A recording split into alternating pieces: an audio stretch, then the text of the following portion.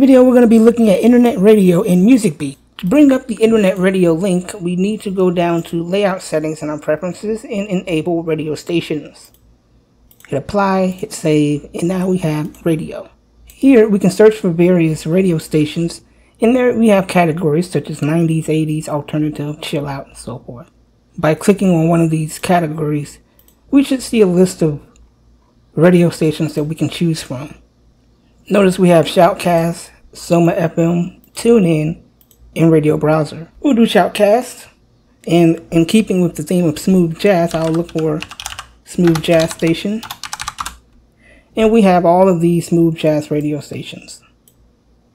Here's one of my favorites, and I'm going to say add to library. And we can just start listening. If you right click and hit edit, you can add a picture for this radio station. We see the link.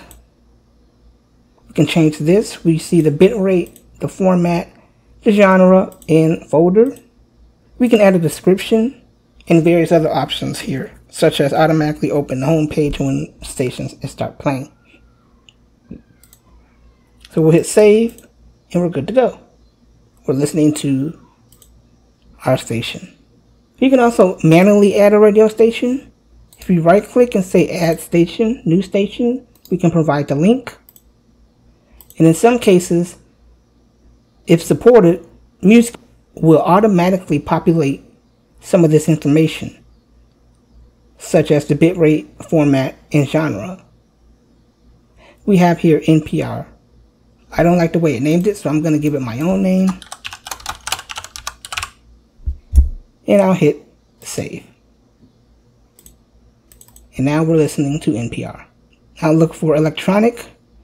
And we have some electronic stations. I'll do the ambient sleeping pill. Add to library. And again, we can listen to this radio station. And it's as simple as that.